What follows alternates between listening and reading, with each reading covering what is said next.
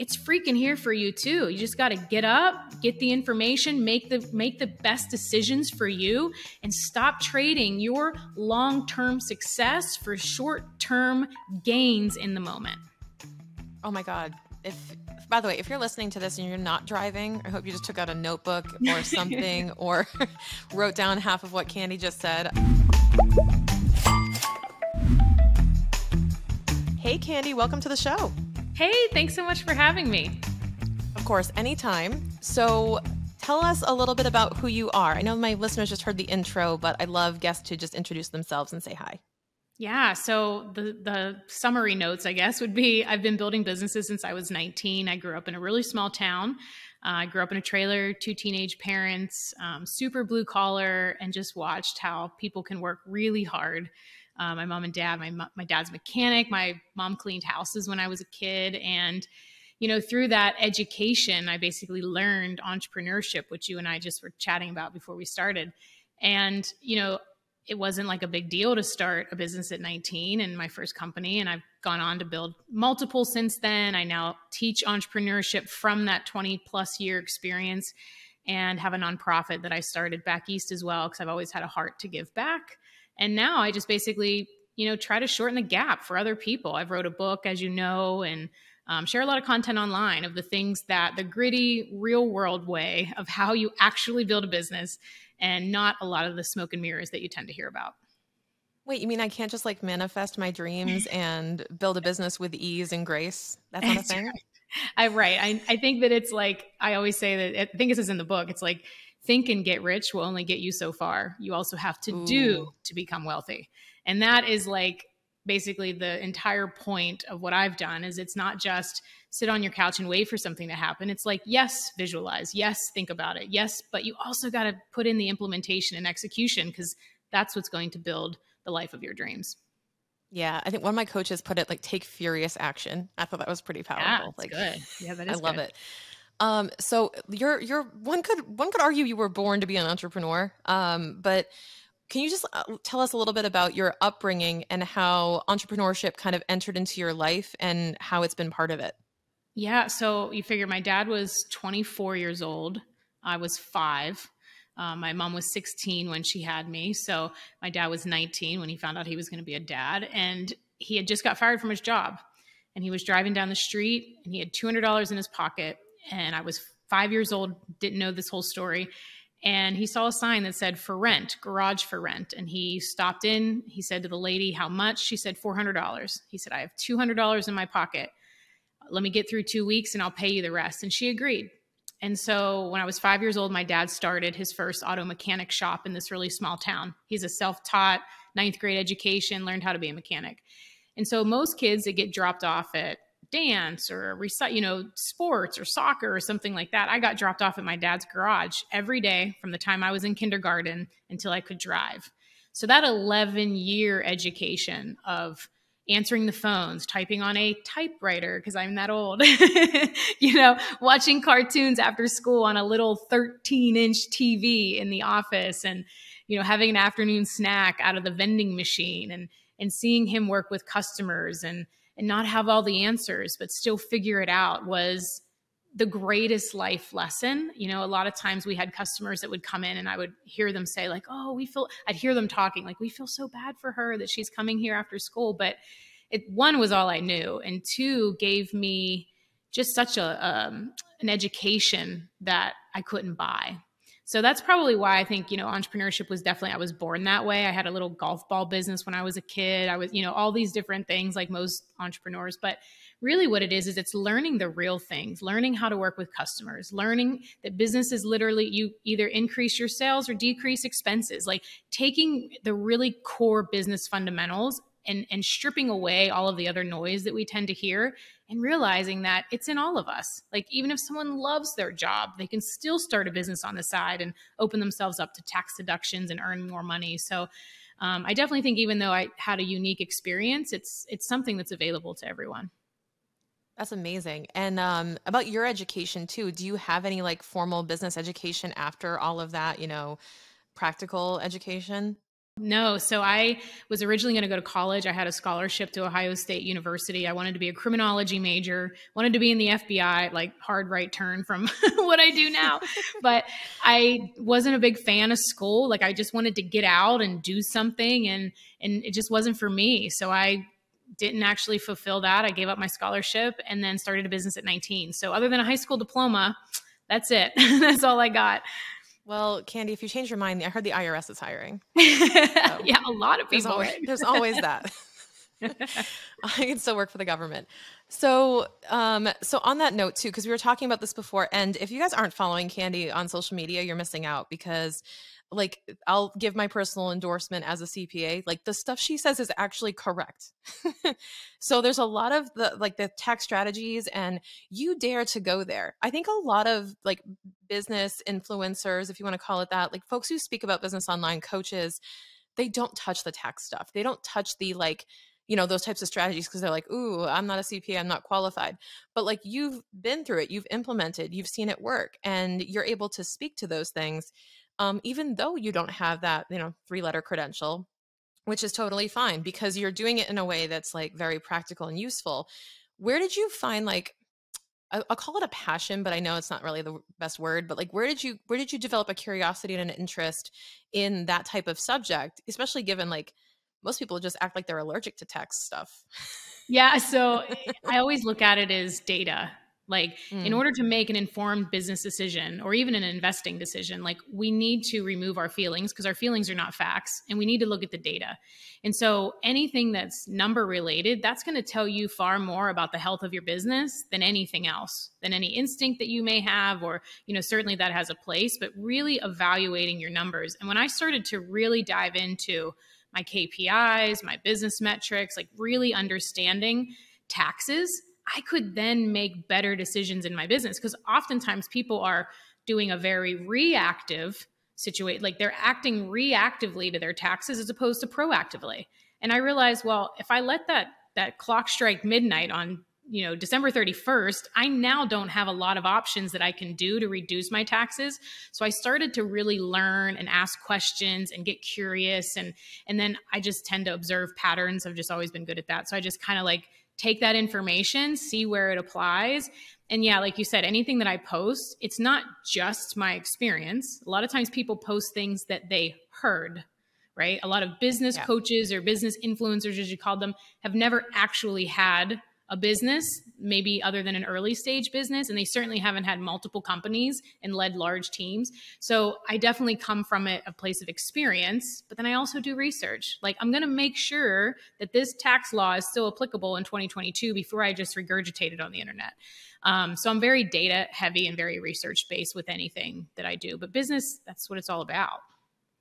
Yeah, and we appreciate that as professionals too, because we also see a lot of the stuff that's just regurgitation, and we're like, but no, but not quite. And we've even talked about some of those things on the show, like trying to dispel the rumors that are going around that are being spread. So I just appreciate anyone who's putting out that content to neutralize that and say, no, this is how it actually is. But let's just talk about wealth building for a second, because we know that keeping more of what you earn, which is the name of the show, right? Keeping more of what you earn is a key path to that through taxes and tax strategy. But what do you think are the things that most folks overlook as they're trying to build wealth? Because I think that most people have a pursuit of wealth, but they're missing some pieces along the way. Yeah. So I always say, kind of to your point and the name of the show, it's not just what you make, it's also what you keep. And so that's where part of the 6 habits within Wealth Habits is also focusing on what you keep. Because you have to save more in order to be able to build more wealth. You have to be able to earn more, which is where the business comes in order to build more wealth. You have to be able to invest more. So I think what most people miss on their way is understanding how taxes work within earned income and investing income. And knowing that rather than spending, I always say, rather than going out and buying the Louis bag or the Gucci shoes, go buy the stock. Let the stock appreciate. Invest your money into cash flowing assets so that then when that asset is cash flowing, whether it's real estate or a stock portfolio, then you can go buy whatever you want. But I think our society is so focused on instant gratification. But I'm literally a living testament. You can do the instant gratification all day long. What I did was I chose to do things when I was in my 20s that my friends weren't willing to do because they were out partying and having fun. There's nothing wrong with that, but that was their path. But now that I'm in my 40s, I get to do things that most people can't do, which is choose to just in the middle of the day be on a podcast and hang out or go for lunch or go walk with my dog, whatever it might be, because I play the long game. And I think that that's what a lot of people miss is taking their earned income, investing their earned income, having a rental portfolio so that then they can actually open themselves up to tax savings, understand cash flow, no appreciation, asset appreciation, and then be able to have less go out and bleed money out of your bottom line. Because aside from debt, which is the number one destroyer of your wealth, taxes is the second. And if you don't understand that, you're going to leave a lot of money on the table that literally the major, as you know, the massive corporations have all these lobbyists and people that they can try to get all these tax loopholes. We, as a business owner, we're just the beneficiaries of it. But if we don't know it, we can't take advantage of it and we'll end up spending far more than we need. Yeah. And on that note, I would love your thoughts on something, because this comes up all the time with either our guests or folks I speak to online. And that's I pay my fair share. Right. And my mentality, which you all know listening to the show, is, well, don't leave a tip though. Yeah. Right. But don't leave a tip. They haven't earned it. What would you say what was the gateway for you? Because especially without, again, you don't have a degree in business or any like natural exposure to this type of stuff. How did you get curious and into that? Were there any resources, professionals, or someone who helped you along the way that really made a difference in how you see the subject of taxes? Yeah. So, I feel like I had a doctorate degree in business before I actually turned 16 because of like all of those years being dropped off at my dad's business. Totally. And then doing it myself. Like we always learn, we either learn from our mistakes or we learn from mentors. And sometimes it's a combination of both. And I would say when it really shifted for me, I was about 2 years into my business. I had just bought an investment property at 21 years old and it was in foreclosure. And I decided that I was going to make a rental so that I could have passive cash flowing, because I read a book that's what we were supposed to do. So I was just like, okay, this is what we're going to do. Like wealth was not a topic, obviously, at our house. So when I read this book, I'm like, this makes sense. Let's do it. But I realized I didn't like being a landlord while I was running a business. I just, I had my business on my own. There was no partners, nobody else involved. And then now I'm trying to be a landlord and it was just too much. So I sold it and made a lot of money flipping the property. And then when I got my tax bill, I had to owe so much money. And I was like, wait a minute, like I already paid in all my quarterlies, like everything should be fine. And that was when I learned between short-term gains, long-term gains, and all the differences. And I was like, okay, I will never make that mistake again, because not only did I owe more, but then because of the sale of that property, I got thrown into the highest tax bracket possible. So now all of my business income I had to pay more. So that was a very expensive lesson, to pay attention to what matters. So then I learned, well, how do I avoid this? And I just started asking questions. I think when you're in your 20s, you're okay asking questions because you feel like you don't have to know everything. And then I think sometimes when people get into their 30s, 40s, 50s, they feel like they shouldn't ask because they're afraid to look stupid or afraid that somebody's going to think less of them. But you don't know what you don't know. So if you just ask the questions, you can learn from other people a lot more quickly and less expensive than if you learn from your mistakes. So that's when I just started asking questions. And every time I would meet with my CPA, I'd be like, well, why? Like, why are we doing that? How could we do this less? And then I just started to really pay attention and have quarterly meetings so that I was always up to date on where I was, so that I wasn't ever going to have a big tax bill without me knowing ahead of time that it was coming. Oh, totally. And the way we phrase that to our clients is like, you want to have a quarterly board meeting with all of the voices you want in your ear, which includes somebody who's like, hey, there's tax implications of all this stuff, right? Yeah. Or getting that instinct that when something's going to happen in your life, whether it be like selling a home, selling a business, like a business took off, business is slow, whatever it is, having that check-in kind of like a doctor to be like, hey, this is what's going on and this is what it's going to look like at the end of the year. That is insanely powerful. And I'm glad that you took on that habit too, because that's what we always advocate for.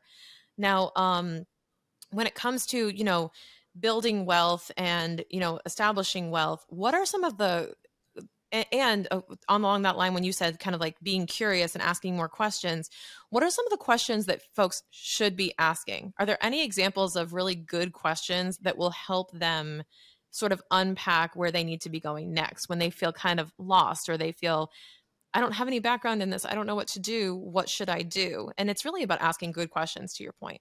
Yeah. And that's why a lot of the stuff I share, I've shared that with you. It's like, I just really want to elevate the conversation around this so that even if people are like, I don't know if that applies to me, they know enough to ask the questions.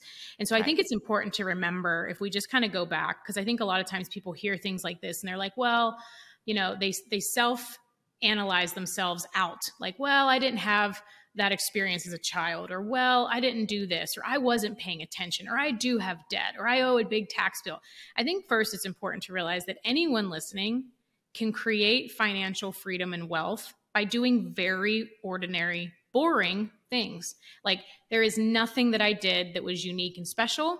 I'm not that smart. I wasn't that connected. I had no education, no money, but it's available for everyone if you're willing to do the work. So I think what's important is to first establish that, so that anyone listening can get rid of the bullshit that's in their head and can start crossing off these lists to say, no, this is available for you too. And so I think that's important. What are some of the ordinary things? Making sure that first, the BS that's in your mind, that you can address that, because we all have these scripts that are running from our childhood, maybe from your early teens, maybe from your early 20s, that maybe you made some mistakes. And oftentimes that trips people up because they think, well, I did this, so I can't have this. Building wealth is not about where you've been. It's about where you're going. So where you want to go always has to be your focus, and you can't address what you've already done. What's been done is done. We need to move on. So that's first. Figuring out what exactly is running in your mind and how can we get past that crap so that you can just do the very ordinary things to build wealth. That's really first. The second is, where are you right now? Like, could you save 20% of your income right now? And if this is a very easy way to know if you're overspending, because if anyone listening says, oh my gosh, I couldn't save 20% or invest 20% of my income right now, that means that you're overspending, because you're not paying yourself and your investments first, and you're buying the house, the car, the motorcycle, the boat, whatever. And you have so much going out that you actually can't invest in your future. So that's the second step, really. Can you invest 20%? And if the answer is no, it's just like business. You either have to increase your income or decrease your expenses. And which is it for you? Can you go through and make some hard decisions about reducing your spending?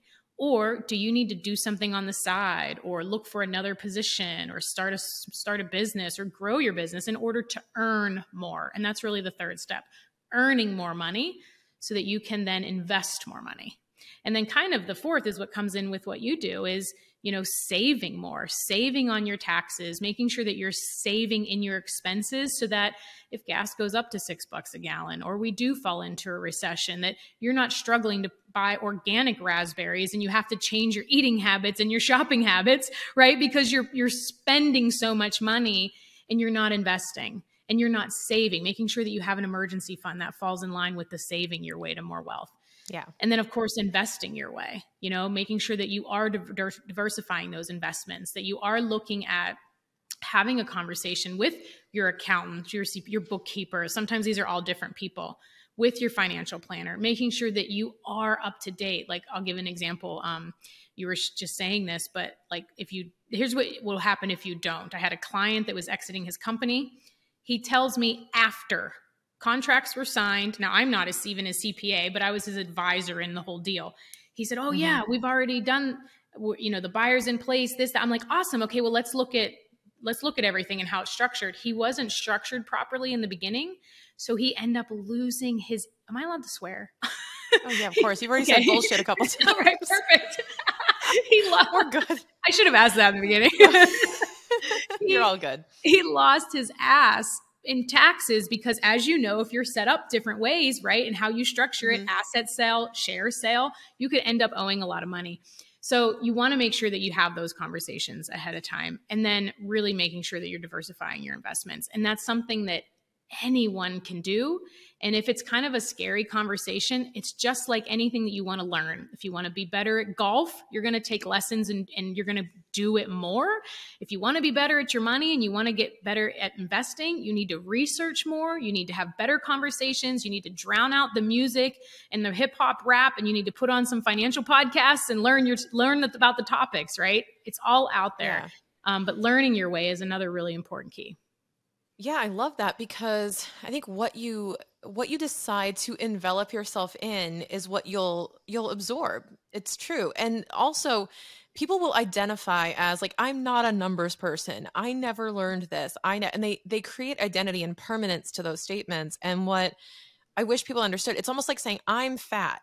Mm-hmm. Like it's like you can lose weight, like you can get healthy. You're still in control of what you do from this day forward. And it's no different than with money because you can absolutely change the outcome if you just change this. You can change your own circumstances. You really can. Yeah. But Well, if you and it's blame that, it's just going to dig you deeper. 100%. And what it becomes is a self-fulfilling prophecy. You Mm, say that you're not good with this. You say that you're going to leave it to someone else. Guess what? None of us, unless you grew up in a very, very, very small 1% of families that you started to hear about wealth and money and investing at a young age, which is not the norm. I would say it's probably less than 2% of Americans. Unless you grew up in one of those, nobody knows about this shit. So you're totally with everybody else not knowing, but you not knowing isn't an excuse to not start. And that's where it's the difference. Understand that I didn't know when I started, but I wanted to know because here's the thing, numbers affects all of us. We all make money, we all have bills, we all spend money. So every single human alive has to deal with numbers. It's whether you want to develop your acumen around it or whether you just want to be ignorant to the fact and wash your hands of it. The choice is absolutely yours and it's okay to do both. But I would assume if you're listening to this podcast that you do have a desire to keep more of what you make and build wealth. And I think that that's just to listen to this, even this far, is commendable on its own. So I'm just proud of your listeners who's already listening. Me too. I love that they're still listening, a year later, and we do 5 episodes a week, and people still listen. So I'll keep talking about this stuff until, Good. as long as they're willing to keep listening. And I think it's just so powerful to hear that from you too, because, like, to put it bluntly, like you had all the excuses in the world if you wanted to use them to say, well, I'm not really cut out for this. I didn't really. But you went ahead and absorbed the knowledge. You were able to kind of write your own story and say, this is how I want to succeed. And I'm going to utilize this, but it's also kind of using using your story to actually empower yourself as opposed to using it to pull yourself down. Like you said, with that self-fulfilling prophecy, it's how are you going to use this to lift yourself up? Yeah. Right? And here's the thing, every single person listening has experienced something that would give them the excuse to quit if they wanted. Yeah. Every single person. 1 out of 6 females suffer sexual abuse as a child. I was one of them. There are so many women that are in domestic violence relationships. There are so many men that have had experiences and things happen, or horrible father figures, or none at all. And every single person has a reason to quit. And that also is the exact same reason that you have the excuse to continue, because it doesn't have to stop with you. You can be the first. You can be the first millionaire. You can be the first billionaire. You can be the first business owner. You can be the first person to change the script that was around your generational family forever. And it's all in what you want to do. I always say circumstance happens to us and we have a choice. In 1/2 of 1 second, our subconscious brain will kick in and it'll try to keep us from pain. But what we don't realize is that if we walk through that pain or that trauma that we experienced oftentimes is pointing us to the direction that we need to go. It's oftentimes it's not the block, it's the compass. And so rather than choosing to go down the victim spiral, which ultimately leads to regret, you can choose to take that same exact thing and turn it into a rock to stand on and be able to get 1 step closer and 1 step higher to whoever you were made to be. And I truly believe that's why the last habit is about generosity and contribution, because it's really the key. Like if I didn't first build wealth, people hear, oh, she talks about money. She's all about money. It's all about what money can do and how the freedom that it can create and the generosity and contribution that it can create. If I didn't first have money or build wealth, I wouldn't have been able to start a nonprofit at 26. I wouldn't have been able to buy a building at 25 and donate it to the nonprofit. We wouldn't have saved thousands of animals' lives, and I wouldn't have raised millions of dollars for charity because of my connections and relationships in business. That's what it's all about. It's not just about accumulating the bunch of boats and then going off into the sunset and meeting your maker at some point and realizing that you missed out on the lessons that you were supposed to learn when you were here. And that's why I'm so passionate about it, because I think there's also a life lesson in the journey of creating wealth and realizing that it's freaking here for you too. You just got to get up, get the information, make the best decisions for you, and stop trading your long-term success for short-term gains in the moment. Oh my God. By the way, if you're listening to this and you're not driving, I hope you just took out a notebook or something or wrote down half of what Candy just said. I hope that they use that clip because that's completely on point. And so many times people associate wealth with greed. They associate wealth with like the rich person in the movie, which is always the villain. The wealthy are greedy, but in reality, it's like the wealthy have resources, and what they choose to do with those resources really shows their character. And I think that if you are striving to accumulate wealth, that generosity has to be an element of what that's for. There has to be a why behind it. And there also has to be a very powerful why, because to your point, if you're going to be the first, if you're going to break generational habits, then there has to be a really powerful reason as to why you're going to do that. And even more so, that should be a driver for like, wow, what impact am I going to make? Because that's a fire under your ass like crazy. When you go that far and you're going to launch and skyrocket and break those different, generational curses, like that's going to be a very powerful why. And I think that's going to be a really good reason to be generous and to be more, how do I say it? Like just be able to share your wealth more and to have it impact more people. I've noticed the most generous people happen to be the wealthiest and vice versa. Yeah. And I think it's interesting because if wealth is the goal, you miss the point. I have in the book, when I did a bunch of studies on some of the wealthiest people that also committed suicide. They were trying to get certainty and they were trying to get significance, like a lot of these 6 human needs that Tony Robbins has adapted from, Maslow and all of these other great scientists and philosophers that discovered this whole thing. And it's like, if you are going after the wrong things, you will never feel fulfilled. The most lit up, alive, hungry that I've ever been was for things that I did not directly benefit from. I've never taken a dime from our nonprofit. It's cost me far more than I even knew in the beginning when I created it. It was probably one of the biggest business mistakes I ever made because it really took my eye off of what I was doing, but it was the best life decision I ever made. Because what it does is, when you're broke and you're poor and you have debt, you have leverage, you have a reason to show up, a reason to be hungry. But when you start to accumulate wealth, it is really easy to let your foot off the gas and kind of coast and get comfortable because now life is kind of comfortable. Actually, the studies show that anyone that makes $75,000 or more, that your basic needs are met and the increase in happiness and fulfillment over that amount is very insignificant. Which is why when you go after the path to do hundreds of thousands, millions, tens of millions of dollars, that if you don't have something else that you're tied to, you will coast. So what I did was consciously make sure that I always said, no, my why was to be able to save, I have a pit bull right over here, like that's a foster, like to be able to save the animals that need it, to be able to help kids that didn't have maybe the experience that I had, or to be able to show them that they can heal and provide hope. And so to me, that's what has kept me hungry too, to be able to give more, do more, become more, and just help and serve more people. It's why exiting in 2019, I could not do all of these things and help people learn entrepreneurship and business because I was so in it. But because then I did it, I'm actually able to help far more people than I ever was in the first 20 years of business. And it's so powerful. And one of the ways you're helping people is with this book that is now out as of the time this is being aired, I believe. Yes. You can tell me. So I believe it's out. Coming out now. Yep. November 15th. And really, I wanted to write it for 2 reasons. One, I feel that books helped me so much as a kid, because my parents were teenagers and, had a limited education. So a lot of times I felt like I was on my own.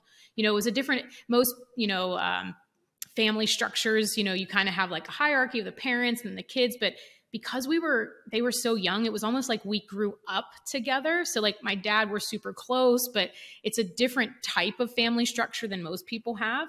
And so I leaned on books a lot and read books a ton in order to really understand a lot of these principles. And so I wanted to do that. And then the second part was all the books I read were from men. There wasn't a single book about wealth and money and business that was on my bookshelf in my office when I was 19. They were all from guys. And that's great. But I'm like, is the world maybe ready? Like, has generations gone on enough that we're finally ready to hear about wealth and investing from a female? And literally had the conversation with my publisher, and they were like, we think the world's finally ready. Who knows? We'll see how the book does to know if it's really ready for the woman about wealth. But I do think that, you know, men and women handle money differently. We actually see money, and I'm sure you know this, like, but in a lot of our studies that we did, like, it doesn't say that, you know, women can only learn from women and men can only learn from men. Like, there's a lot that we can learn from each other. But this is really an accumulation of what I've done over 20 years and why anybody can do it. You don't have to innovate the electric car. Like, you don't have, like, you know, Warren Buffett, one of the most wealthiest people in America, never actually created anything. He's an investor, you know, and now granted, he's a really smart dude. I'm nowhere near that smart, but anyone can create wealth just by doing the principles that we were never taught. So I just wanted to break down everything very simply so that anyone, regardless of their education, their background, the family that they came from, or where they live right now, that they too have access to financial freedom. Because that's really when life starts to get sweet. It's not about the money. It's about the freedom that you can have because of it. Yeah, and I think it's super powerful that, you know, coming from your voice, I know that more people, especially women, can relate to you and would be open to hearing about your story because they can't relate to all the men that are writing these books, or they even feel more distanced, and then they create more of those stories like, well, it's not for me. And I think that this will break down that excuse too. So in your mission to basically bulldoze everyone's excuses, you just knocked another one off too. Perfect. Amazing. Candy, thank you so much for this conversation. I've really enjoyed it. And it's so refreshing to hear other folks, especially those who have gone out, done it, and walked the walk, you know, supporting the stuff that we say on the show and saying, yes, it works. It absolutely works. Yes. Keep listening to the show because it does work and it matters. Like, even if you don't have a business, this is still really important stuff. Like, taxes aligns with personal finances, and making sure that you get a handle on your spending and on what you're earning, and really creating your own, quote, board of directors of your life. Like, you know, who are those people that you want a front row seat to help you build wealth? You can read the books and you can do all of that, but you're also going to need people in your life on an annual basis that will help you along, and who you choose is going to be really important. So I'm glad that all the listeners are here and listening to you, because it is rare to talk to someone that we actually are in alignment. I talk to a lot of CPAs and they're like, oh, I don't know if we should do, you know, so-and-so should do that. And I'm like, why? Like, oh, a home office is a red flag, but they actually have a home office. Like, so why are we going to leave it on the table if we could substantiate the claim? So, and it hasn't been, the problem is it hasn't been a red flag since 1992, when we had basically, you know, AOL was coming out and nobody even had a computer in their house. So it was impossible to have a home office. So yeah, like they're just sticking with, it's kind of like how our music taste ends around like age 25. Like, we just don't accept any new music off the radio and we think it's all garbage, right? Yeah. Every CPA kind of got to a point where they were like, this is how it is. And like, haven't changed their minds since. And I think that we have a new generation ushering in that is kind of getting it now and willing to talk about these different things. And much like what you were saying, I think that you articulated it so well, where you know, it's coming from a certain voice, and having that voice in your ear, especially as a woman, that's what we're trying to do with this show. So if you don't have a financial person on your board of directors in your life, at least we are in your ears and we can serve that role for now. And we can say, this is what you should be listening to and having influence you as you're building your business. And I'm so grateful, Candy, that you're adding to that voice. So thank you so much for coming on, and tell us, you know, other than the book, where can folks find out more about you, follow along, and hear more of this gold that you have to offer? Yeah, so I'm on TikTok and Instagram are my two biggest platforms, at Candy Valentino. And of course, the book is wealthhabitsbook.com. Events and all of the other things are at candyvalentino.com. But just thanks so much for having me on, and for you being a voice in this space as well. Because anyone listening to this, you're going to hear and learn so much more. Like, think of this. Does what I'm doing right now add more money to my bottom line? Does it add more to my health, whether that's physically, spiritually, or emotionally? Or does it create joy in my life? And if it's not one of those things, literally stop doing it right now. It doesn't increase your wealth, your health, or your bottom line. Like, it is not for you. So something to think about. But thank you so much for having me on. I appreciate it. Of course. All right. We'll see you on the next episode.